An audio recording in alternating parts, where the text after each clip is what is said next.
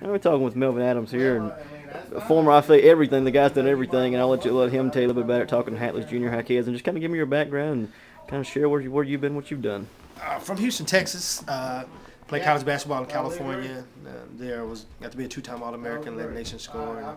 Got to play all over the world, and got to play with the Globetrotters for years. And then I got to come here Hatley because now what I do is I travel speaking in the schools, getting to meet cool reporters like my boy Peter Parker, baby. He's beating the Goblin, Sandman, all those punks. But anyway, so now what I do is I travel around speaking to kids, just telling them about believing their dreams, having character, realizing their leaders, saying no to drugs, and so that if somebody would have said these things to me when I was in school, it probably would have kept me from a lot of the things that I did early on in my life. But that's the whole reason, the purpose why I do what I do.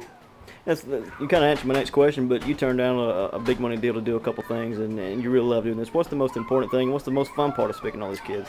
Well, the fun thing is, when you can inspire kids and let kids, if you can give kids hope and know that they're loved, man, the sky's the limit to what they can become. And I think in our society today, everybody is just so into the dollar.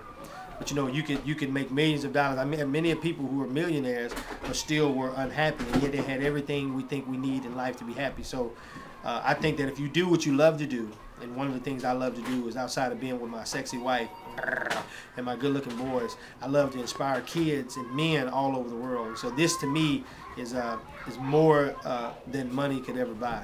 It's priceless. Last question, I'm sure you don't mind answering. If you had to get a go-to guy, 3 seconds left, down one, Kobe or LeBron? Woo! D-Wade, baby, D-Wade. Yeah, shocked you on that one. Kobe is sweet. LeBron is not yet gotten to that Kobe. Kobe want to kill you. I mean, he just wants to. D-Wade is probably the closest one. You get his jump shot better, but he don't get the hype as much because LeBron's a man. But I got LeBron and Kobe this year, baby, the championship. LeBron and Shaq. Shaq getting his fifth, baby. I got it. You calling your shot right now? I'm calling it in 7, Game 7 in Cleveland. Shaq goes out for a monstrous game.